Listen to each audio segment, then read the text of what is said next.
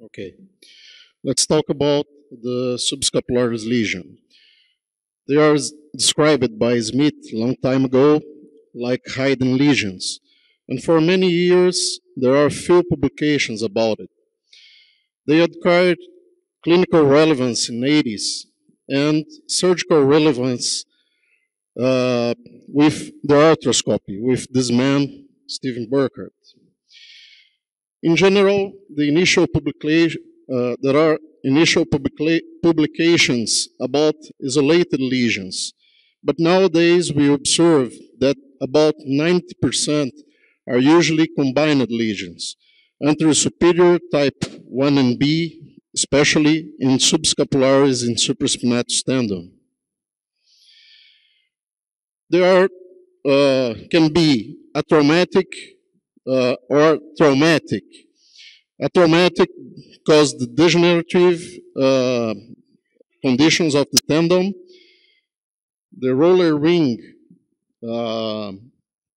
mechanism in flexion and internal rotation that compress the tendon against the coracoid.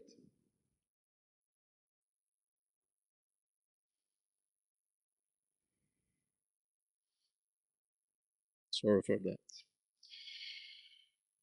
And the most part of the tendinous insertion and lesions are located in facets 1 and 2, like described by Yo.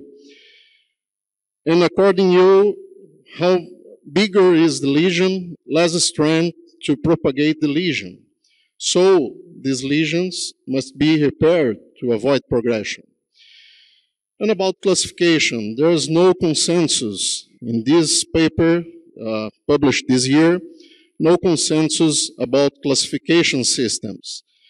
We use usually the Lafosse classification for these lesions. And in the physical exam, we observe increasingly external rotation, especially in complete subscapularis lesion, especially in traumatic lesions. This is very frequently. Both the tests are usually positive with difference in sensibility and specificity. But when you do the 3 tests, we have a high sensibility.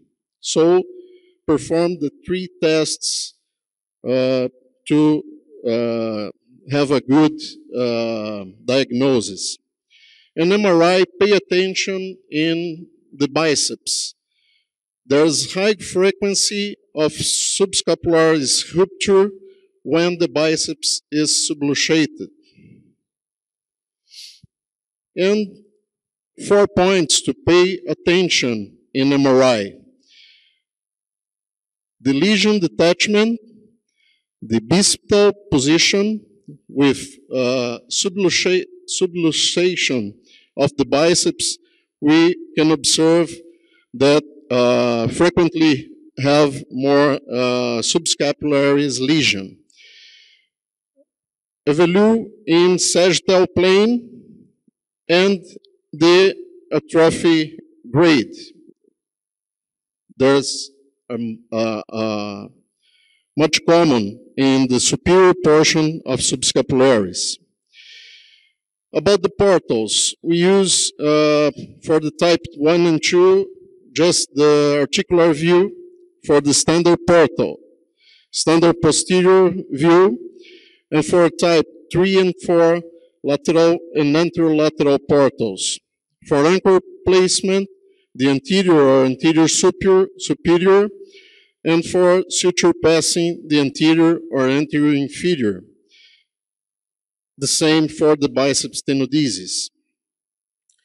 It's very important observe the coma sign. This is formed by superior glenohumeral ligament, the coracohumeral ligament, and fibers of subscap. And this is the key for reduce the lesion. how we can see in this video. This is a combined lesion with subscapularis and supraspinatus, and when we reduce, making a traction in this corner, we reduce perfectly the lesion and reduce the lesion of the supraspinatus too. This is another patient with showing in a left shoulder an articular posterior view, the biceps frayed and subluxated, and subscapular superior third with lesion, with detachment. And about anchor position and suture techniques. In this paper, you show us that anchor position doesn't matter in partial lesions and small lesions.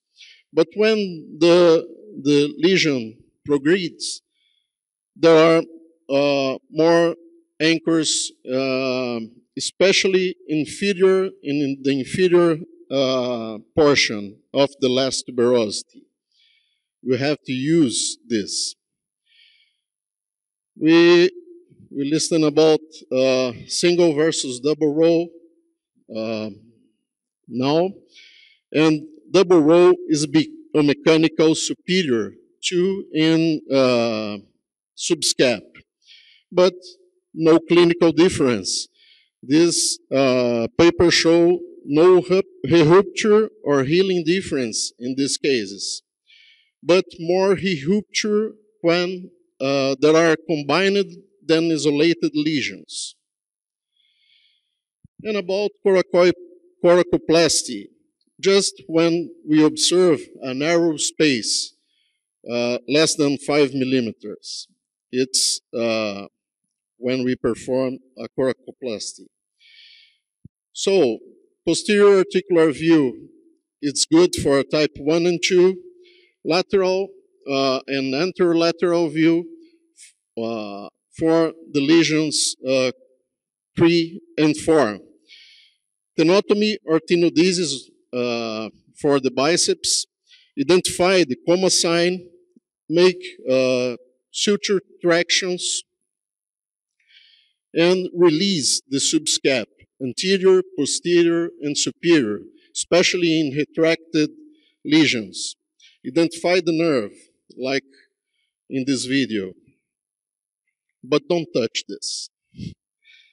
Single row with modified Mason-Allen suture is my preference, sometimes double row. This is a patient with Alaphos type 2 lesion. We are observing a left shoulder in posterior articular view, preparing the footprint, the biceps tenodesis with tenotomy and tenodesis with knotless anchor.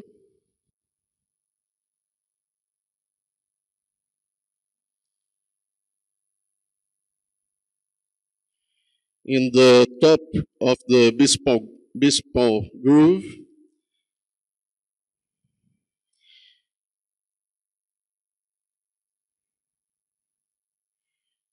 Another anchor in last tuberosity, passing the sutures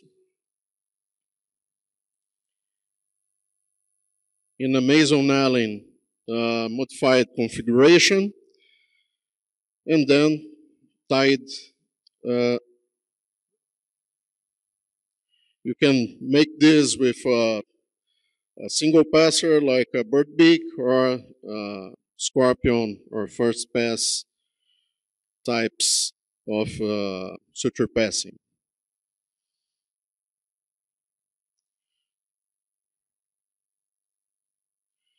And this is the final construct.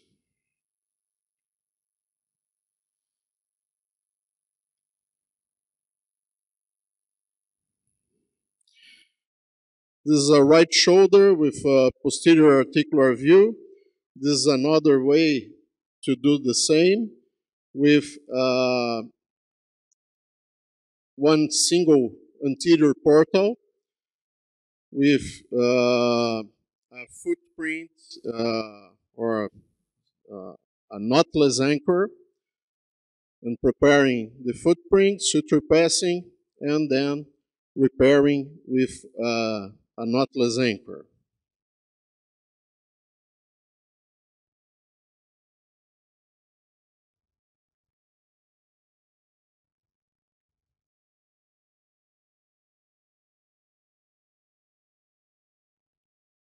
And this is the final construct.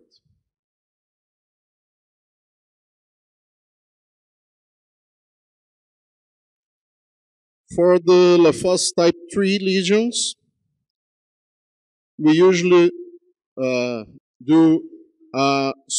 perform it by subacromial view. This is a left shoulder with subacromial view. The suture traction, it's a key for this. We can manipulate the tendon better. After prepare the footprint, the suture passage, and then remind the first anchor more inferiorly. In this case, we use 2 or 3 anchors. Generally, 2 anchors is sufficient.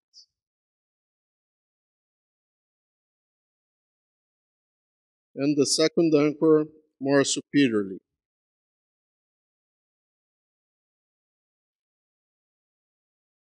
And this is the final result in subacromial view and by articular view. So take-home message: isolated lesions are less frequently. Diagnosis, we have to perform an accurate physical exam and MRI. Always evaluate the biceps tendon. Identify the coma sign. And remember, only the superior thirds are visualized in articular view. For big lesions or complete lesions, the subacromial view is the point. Extensive lesions, 70 degrees optic is as option. Multiple portals, extraarticular view, recognize the arthroscopic limits, and for grade 5, consider tendon transfer, or for open, for retracted and isolated big lesions. Thank you very much.